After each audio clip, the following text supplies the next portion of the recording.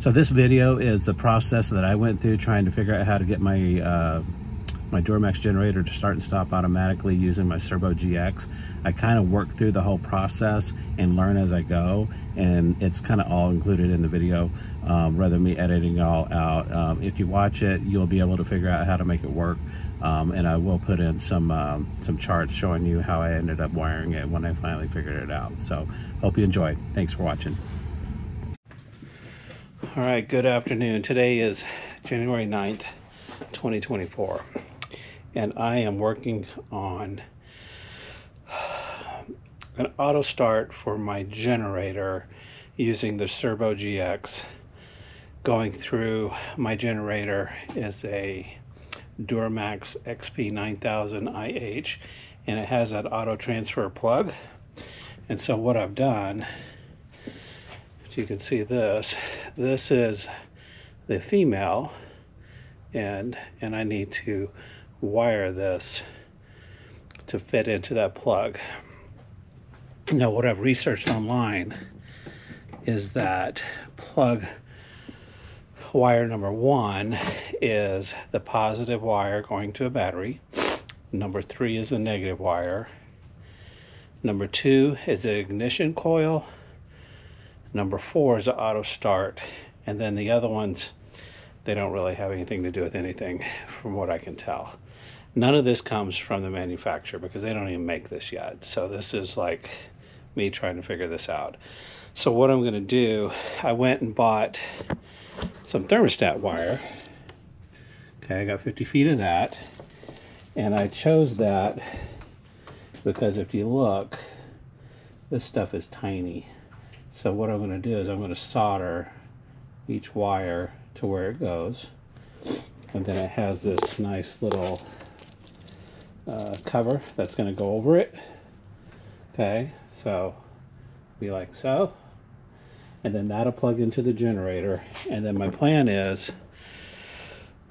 I'll hook the positive and negative wire to a 12-volt battery, and then I am going to take the starter wire and touch it to the positive wire to see if it will actually trigger the generator to start. If that works, then I know that that is my trigger wire. I'm probably going to have to wire in some type of relay going from the Cerbo, because the Cerbo has a normally closed, a common, and a normally open.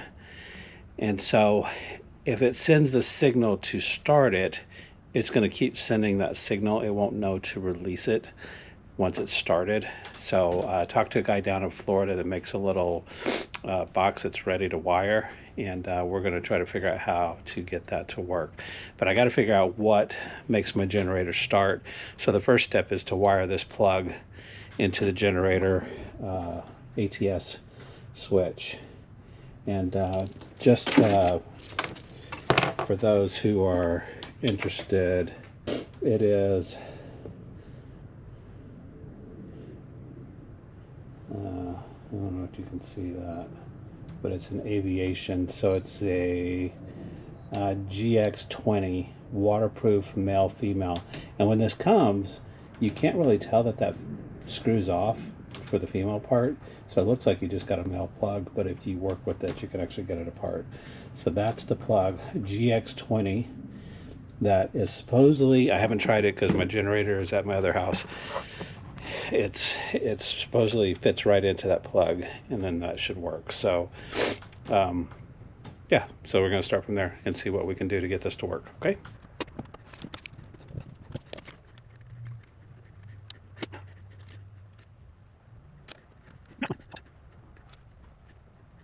Okay, that looks good. You can see it. Got each one soldered in. So I wrote down how I'm configuring it. Pin 1 is the red wire, which will go to the battery positive. Pin 2 is ignition coil wire, which is the white wire. Pin 3 is a negative wire, which goes to the negative on the battery. And then pin 4 is the blue wire, which is possibly a start-stop wire. So that's how I have it done.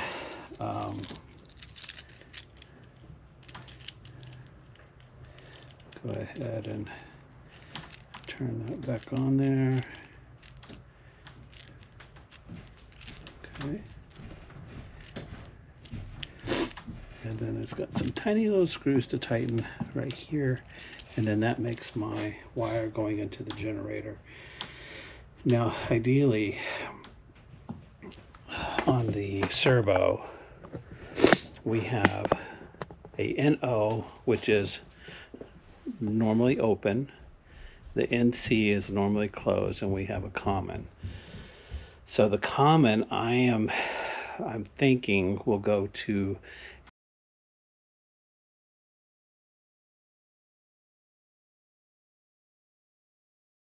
and then the normally open, normally closed are the two wires that I have to probably run through the relay switch. That will, the relay switch, I believe the way it works is, and I'll post all this when I do the video so you'll see it. So you got three wires coming in from the Cerbo, and those will wire into the switch the way they're supposed to. And then in the switch, or the transfer relay, you're going to have a positive and negative, a normally open and a normally closed link, so, or wire. So those will actually go to the generator from there. So what I have to figure out is what will start it, and then what will stop it, and then how to wire those into the relay. All right, so when you get this from Amazon, this is what it looks like, and it looks like you got the wrong thing. But if you just pull it, here's your female right here, and this is what you need to plug into the generator. And if you look on the very end, I don't know if you can see it, it tells you pin 1, pin 2, pin 3, works itself around. So you know exactly which pin that you're dealing with. And then on this end over here, this is where you got to solder your wires in. You can see that. So that's where you do all your soldering. Okay. I put a meter on the plug on the generator, and I was actually drawing a current. When I touched pin 1 and 3 together, there was a 13-volt current coming out of there. So then it occurred to me that maybe I don't need to hook the other end of my wires to a battery. And so right now it's just connected directly to the generator. And when I touch the negative and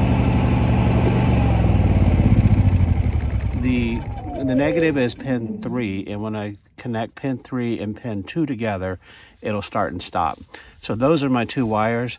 I suspect that I can just run these into my Cerbo, green being the common and white being the normally open, and then set my parameters on my Cerbo, and it'll automatically start the generator. So that's what I'm going to do today, and I don't have any doubt why it wouldn't work. So everything looks good. So again, I just touch these two wires. Starts right up, touch them again. Turns right off. So I think I'm in business. So only thing I have to do is drill a hole and get the wire inside to the Cerbo. And I think that's it. That's it. So the other thing that I want to do as well is this generator will run on propane. So I have a tall propane tank that I want to hook to it. So that way I don't have to worry about the fuel running out as quickly. And the generator, I'm only going to set it to turn on at, when the batteries are at 30%, and maybe have it run until they're 60, 70%. So it'll only run maybe 2 or 3 hours when it does need to run. So hopefully all that will work out well. Inside, you're going to take one of these, and this is the side that plugs into the Cerbo. Plug your wires into there. And so this is what it looks like here. I can't see my finger. Yeah. So the green one is the common, which is the middle one, and then you want the NO, which is normally open.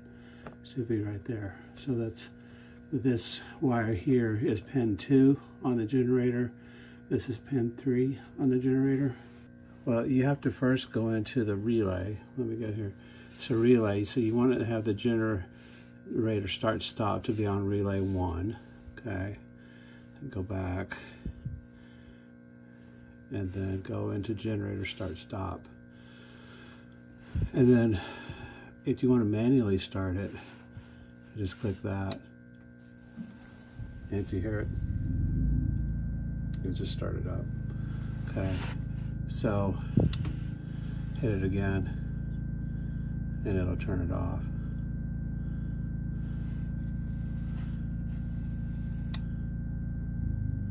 Okay, and then so now I'm going to go through and I'm going to set all the parameters. I need to figure out if it'll send the same signal on the same wire to turn it on and off. But once I get that figured out, so I'm going to play with these settings and then I'll come back. Okay. All right, so it came in a few days late because of the weather. But this is the relay.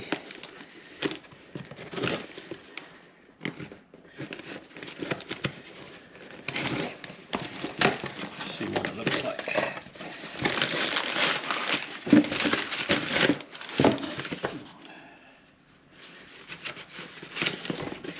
Okay, nice sticker. Faithful journey. And then this is the relay. So he's got it. It's actually really nice. I mean, he's got it in here. He's got labeled what goes to what on here. So we have connect to system negative, connect to Cerbo, relay 1 in C, which is normally closed. And then this one is plugged in. This one says generator start stop. And then this is a positive power. And then there's one more positive power down here. Connect to Cerbo relay number 1, COM, the common. So that's your common, normally closed, negative, generator start stop, and then to the positive. So that should work good. So I got all the way out here with the new relay and realized that I didn't have any wire really to wire it up with. So I found a piece of fused red wire and I just spliced it and I put it in because I want to try to get this to work. So let me show you what I got going on, and don't judge me because I'll fix it. These are all red. So the new relay, he's got them labeled. It says connect to Cerbo relay number NO. So I come down here, I follow it, and then you see the NO here. This one here, connect to NC. I follow this down and I'm at NC. And then the middle one here is, I don't know if you can see it, is relay COM 1. So that's the COM. So those are all wired in correctly. And then the negative right here is this black wire, and I have it going to the negative on this brown wire that goes to the generator.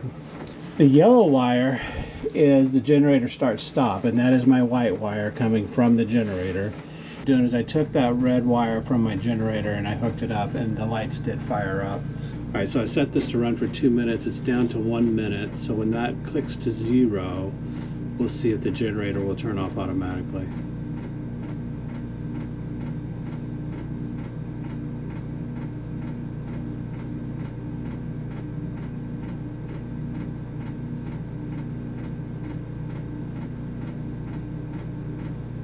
And it does not. Okay. All right, good morning. So last night I got the relay hooked up, and for the life of me, I could not get it to turn off on a set runtime after doing a manual start. I called the guy that made it. We talked through things, still couldn't figure it out. And so what I ended up doing is I ended up setting the auto start with a very low threshold of like 70% that it would turn on and turn off at 80%, just to see if it would actually work or not overnight. And then when I got up this morning, I checked my app, and it actually did turn on about 3 in the morning and ran for that allotted time until it charged back up. So my batteries were, I can't remember, maybe I ran it to 85%, but my batteries were at 83%, I think, when I woke up. And then on the app, you can actually see a green area that shows that the generator started, and then it tells you that it put in 7.1 kilowatts of power into the batteries. So it's working.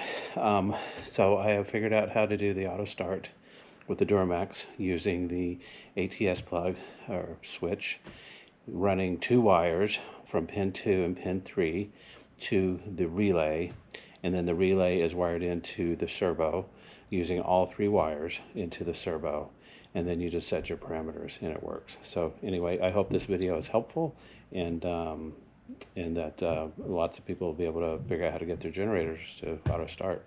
I mean, for us, it's a game changer, because I was having to drive an hour and 15 minutes to my farm to start the generator on cloudy days and sit down there while it's running and turn it off again. And now I can, I set it to 30% that it'll turn on, and it'll turn off at 70%. And I have the propane hooked to it so that it can run for long periods without me having to refill the gas tank. And so it's a win-win. So anyway, thanks for watching.